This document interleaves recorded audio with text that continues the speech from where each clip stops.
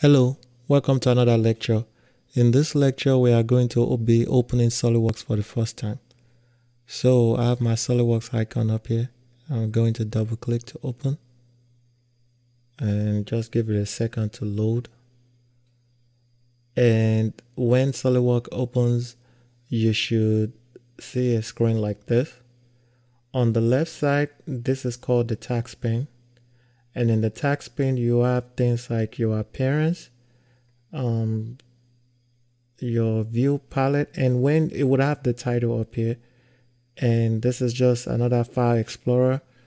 You have your SolidWorks resources where you can start a new file, open documents, tutorials, and online tutorials, and so on.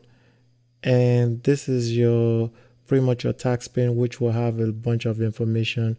You can start a new file from here and you can open documents from here. Up here, this is my favorite. There's a drop down over here and you can pretty much search for different things, but I usually just leave it on command.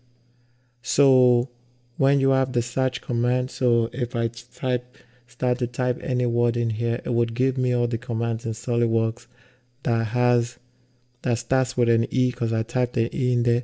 So if I was looking for an assembly or exit or edit macro, I would just click one of that. So that's what that is good for. So I recommend leaving it on the search command. And up here we have this is called the menu bar. And the menu bar is like the file which helps you to start a new part file or open a document. And we have the view, the tools, and help. And we also have the starting a new document up here and open. So these are what you see on the main page when you open SolidWorks. Thank you. And if you have any questions, please let me know and I will see you in the next lecture. Bye.